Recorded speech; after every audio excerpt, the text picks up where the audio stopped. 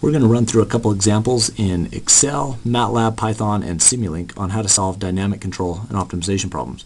We're just going to do this for a simple cruise control application where we have the gas pedal is going to be our input and the output is going to be the velocity. So we're going to set up a model predictive controller where we look out over a future. We're going to try to match up to this reference trajectory by making our model match the desired output. We're going to do that by manipulating the gas pedal at different time points into the future. So this is our example in Excel. We'll also do this in MATLAB as well, and then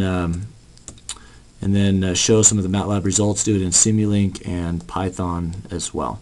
Okay, so to access the files for this, just go to APMonitor.com/DO for dynamic optimization.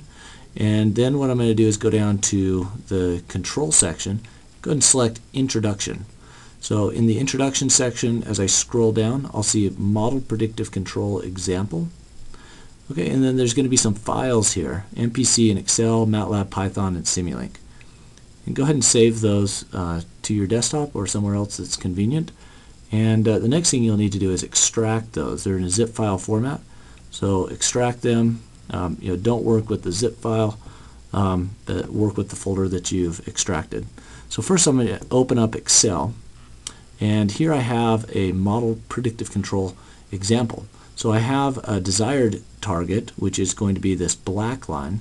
Okay, so I'm starting at 0 meters per second, and I want to get up to 25 meters per second. Normally, cruise control, you can activate it when you're pretty close to the cruising speed, but this is a model predictive controller that's going to take us from 0 meters per second, or rest, all the way up to 25 meters per second, which is about 56 miles per hour. Okay, so the way I'm going to do that is look at each of the points along the way. I'm going to look at the difference between my model and my target value. So I'm going to move this plot out of the way. So those are not aligned. So what I'm going to do is try to adjust. I'm going to try to adjust each of these delta MV points to try to get them to line up.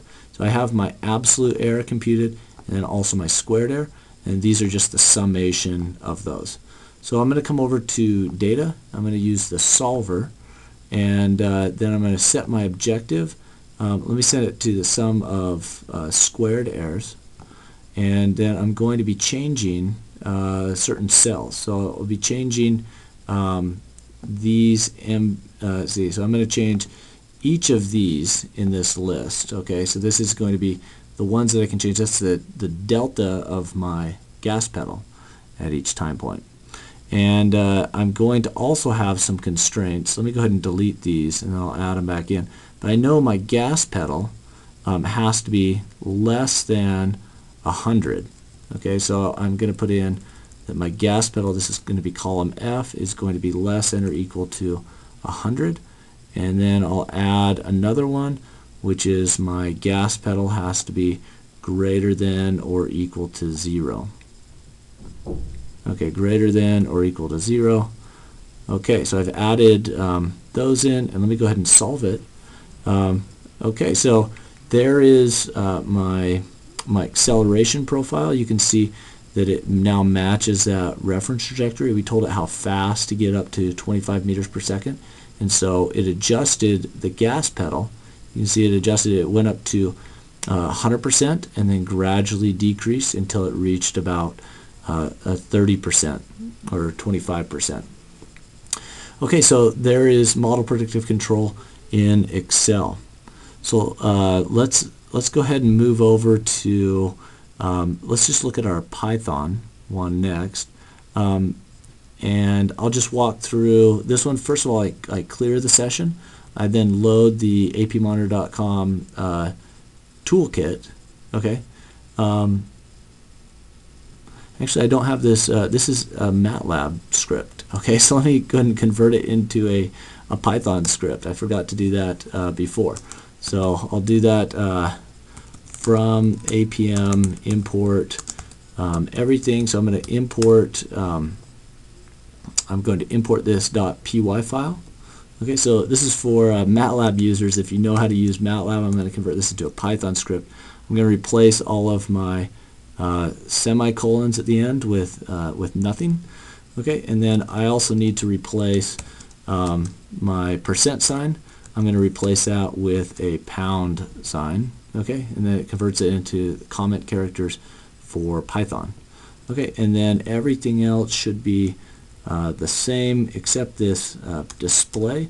I'm going to then print the output instead of display the output.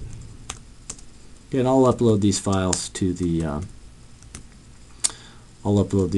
so you have the latest ones as well for your Python script if you want to use that. Okay, so I think we should have it right here, and then it'll just open up a web viewer. So let me see if that will run. Okay, great. It looks like it did. So let's look at our velocity then. So here's our velocity. Here's our actual car velocity, and you can see a deadband here between the two. That's my upper and lower deadband, and my objective is to have the target or the velocity between those two. So instead of just a reference trajectory, we set up a deadband with a high and low limit, and we said you can accelerate how you'd like as long as you stay within that upper and lower limit. So let's go back and just look at our gas pedal trend. Okay, so there's our gas pedal trend. I went up to 100% for just a brief period of time, and then went back to 40. Okay, so and then leveled off around 33. Okay, so that was our acceleration profile in Python. Let's go and solve this as well in MATLAB. So I think it's going to be control.m, and then we'll move on to Simulink for our final example. So this is going to be that same script that we just ran in Python, but we're going to try to do it in MATLAB as well. One thing that's going to be different, and you saw me delete that from converting it over from a MATLAB script to a Python script, is that now we're going to bring the results into MATLAB and then plot them within MATLAB. Okay, so we'll solve it, and then we'll get the results and then plot them in MATLAB. Okay, so I'll go ahead and run that. I can click F5, or so it brings up the same web viewer, but then it also brings up the results within MATLAB. Okay, so you can save this as a MATLAB file, save your results. Okay, so let me show as one final example. I'll show the Simulink. Now this is kind of fun because you can see it as if the car is accelerating in real time. Okay, so we're going to open up the Simulink, and let me make this scope just a little bit larger here. Okay, so we're going to see the gas pedal and also the target velocity, and also the actual velocity. This is Ferrari. Okay, so I'll simulate it for 200 seconds. It's going to go a little bit faster, hopefully a little bit faster than real time here. Okay, so let me close this web viewer. Okay, so you can see the actual velocity. I'm trying to get up to 85 meters per second. The Ferrari won't be able to do it. It's going to go up to, at least I don't think it will. Okay, so here it's at 100% on the gas pedal position. Let me change to, instead of 85 meters per second, which is really going fast, I'll change it maybe to 30 meters per second. Okay, so I changed my set point down. My gas pedal went almost immediately to 0, and then said, well, I'm trying to follow this trajectory. I don't want to decelerate too fast, so let me come back up on the gas pedal right here. Okay, so now let's go to, let's see, so let's just increase it to maybe 50 meters per second. Okay, so there is set point, and you can see it increasing in velocity. The Model Predictive Controller, each time it's just injecting just the first move of that horizon back into the system. You can see we also have some noise that we've implemented there, so we don't have a perfect speedometer reading, but it's able to adjust and keep you pretty close to the new set point. Okay, so let me go ahead and just go back down one more time, maybe to 15 meters per second. We got down into maybe a residential area, and the controller then knows how to bring us down at a acceptable rate, maintaining constraints between 0 and 100% for the pedal. Now, in reality, we would probably want to put other things into that objective function like fuel efficiency or other factors that would be important for desirable performance for this cruise control.